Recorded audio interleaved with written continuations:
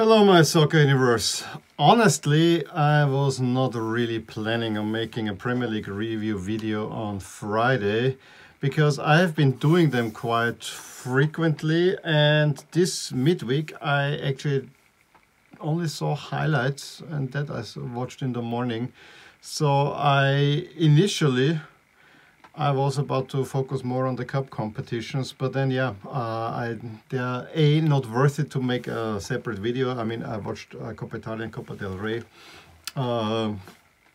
with great results, but didn't really work. And then that's the main reason why I decided to do a Premier League review video, because the onset for this weekend's tie,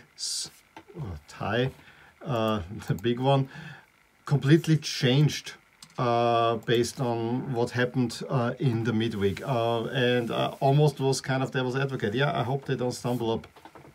Well, one of them did stumble up, and there were some sensational results in there as well, with few teams going down to 9 men, some team again losing a lot of goals, and so on and so on. I am, of course, wearing, speaking of scoring goals, the new Manchester United jersey, and the astute eye will note that there's a new jersey hanging up there as well, which the unpacking video for it you will get tomorrow. So just a little tease, it is somewhere up there. Something new happening now. I give you a good look, but I can tell you the two behind me are not the ones. In any case, what are the headlines? Well, two teams went down to 9 men, Arsenal and Southampton. Both ended up losing, as is typically if you go down for two men. But one was actually better up until the first red card, where the other one completely fell apart, and United scoring 9, doing something for the goal difference. City and Leicester keep on marching. Liverpool, though, imploding, a little bit like Spurs as well. Liverpool, I think, is at the moment out of the title race. Personally, we'll talk about that. And Spurs, the other team that was in Champions League final in 2019, might at most get a European spot. And then the last one, of course, the story is that Jesse Lingard had a dream debut for West Ham. We'll get into the games. I mean, the first game I did not see anything, but it's remarkable. Sheffield United came back from 2 goals down to win against West Brom, and maybe they have a chance of surviving. West Brom, thumbs down. Arsenal was the way better team in the first half against Wolves. Probably should have scored more than the one by Pepe, which was actually a quite nice individual effort. Saka had a goal disallowed for offside. Arsenal were really flying. But then David Luiz trips up the attacker for Wolves and gets sent off, and a penalty.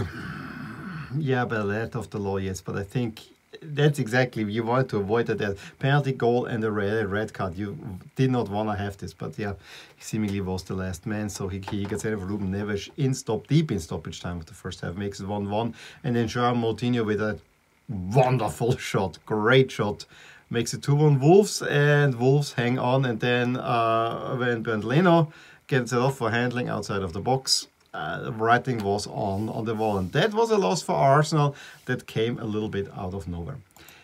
A teeny bit out of nowhere came also that Southampton lost a second time within 2 seasons, 9-0.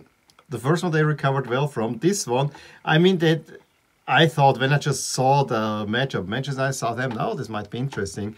But then you realize that Southampton is without 9 starters. They have to field kind of a second string squad. So it was already a tall ask.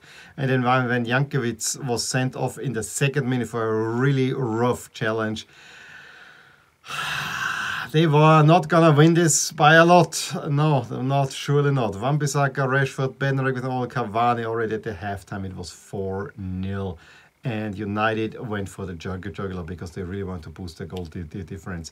As we said, Southampton, the goal was denied for offside. But then it took a while.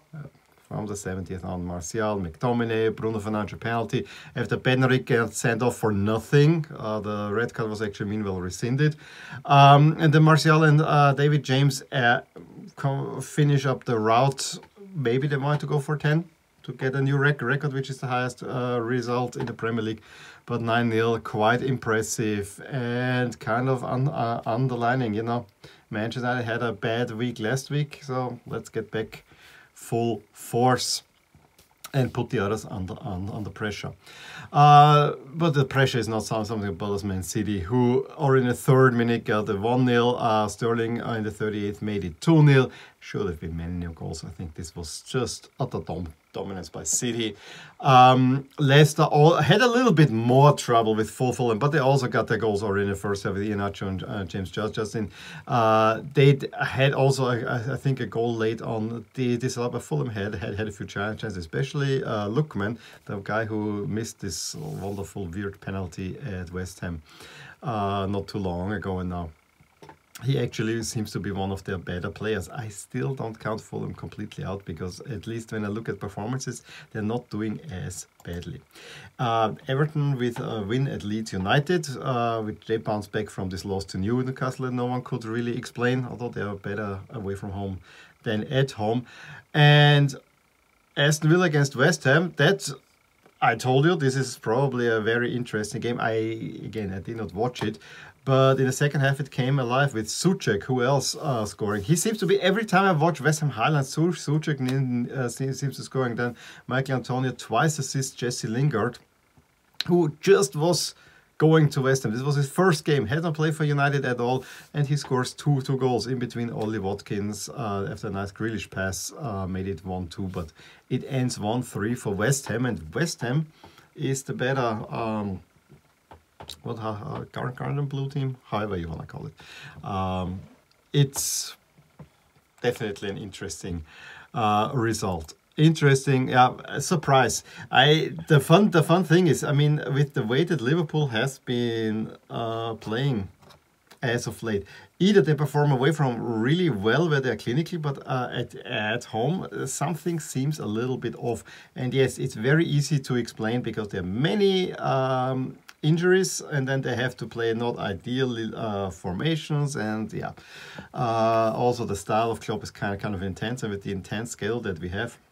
But the injury bug really hit by a bit Liverpool, and it's actually sparing this time Manchester City. So we have kind of a reversal from the last season, where it was Manchester City who was struggling with injuries, and then something needed changing, and Pep did it, and now they build it up from the back, and now they can go on the front and seem to going forward well. Liverpool is exactly at that point where City were last season. They lost to Brighton at home, and they deserve to lose. Alzate getting goal in the 56. Brighton probably could have won by more. Chelsea wins at Spurs through a Jorginho penalty.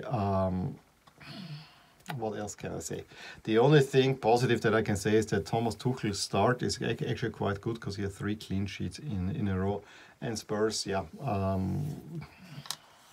it doesn't look good.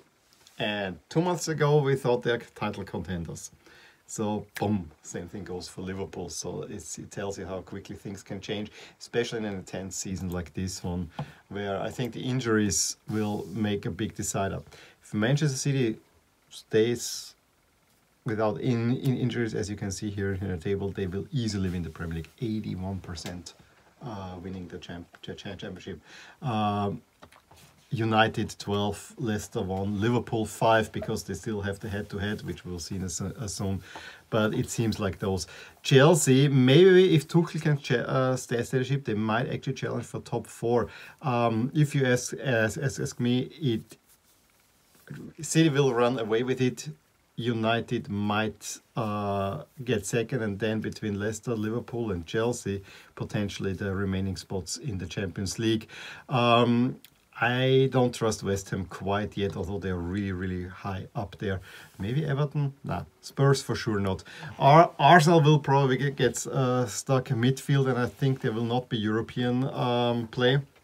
And on the bottom, look, Sheffield United, 7% to survive.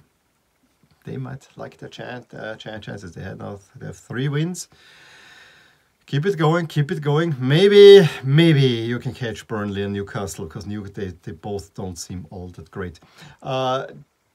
we don't need to adjust that much, but if we adjust, we actually see that Everton at the moment with games in hand, but one of them is Manchester City, so I think it's a little bit deceiving to see them that high up there. But yeah, Everton doing quite well, being the positive surprise of the season so far, whereas Liverpool, Chelsea and Arsenal, three big names, are really rather on the negative side, and we don't need to talk more about Sheffield United, although they're getting better and better.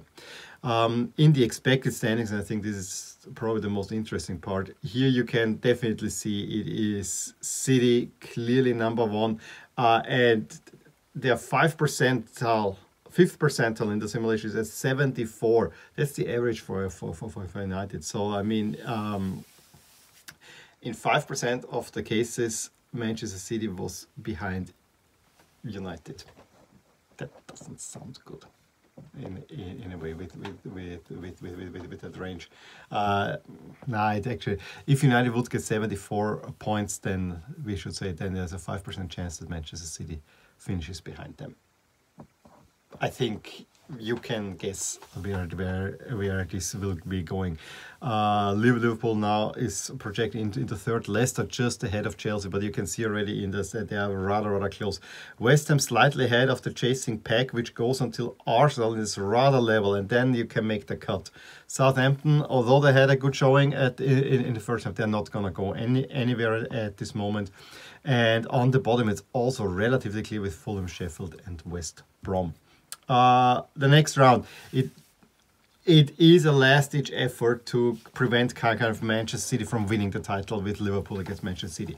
I do not think that this, if Liverpool would have won in the midweek against Brighton, then you could say this was the last chance for Liverpool, but I think this is just a loss too far. If Liverpool wins this, you kind of open the door a little bit maybe for Manchester United to catch up, or maybe you keep Manchester City close enough, but realistically it's not the last chance for a title. I think United against Everton is a very intriguing and interesting matchup, as is in the mid-table. Two teams that are actually in good form but with shaky results. Villa against Arsenal. Of course, Wolves against Leicester we also have to mention there, because that should be an interesting one as well. Just in case I don't get the review video out on time, because we have a Monday evening game, so the next Premier League review will be the earliest Tuesday, if not Wednesday morning. We already have on Tuesday evening 2 FA Cup games. Burnley Bournemouth is probably not the one that you're excited about, but Manchester United West Ham, that sounds like a good tie. We have then Leicester against Brighton, that I think could be interesting. Everton against Spurs, maybe just maybe Wolves against Southampton. So there are a few interesting things in the FA Cup as well. So yeah, that was it from a very interesting midweek. And a midweek, as I said, it probably will not make me want to watch Liverpool against Manchester City, because there's not too much riding on it anymore. So I have to see what other games are at the same time. In any case, fill me in if you want to add something more to what I said in this video. The percentage I gave you is not yet on a new model. I'm still working on that one. Give me a thumbs up if you enjoyed this video. Subscribe to my channel if you want to see more, and I will talk to you soon. Bye. Hey there, I really hope you enjoyed this video, and if you did, here are some videos and playlists that you might enjoy too. Also, please consider subscribing and clicking the little bell icon so that you get updated whenever something happens in my soccer universe. With that, have a wonderful day. Bye.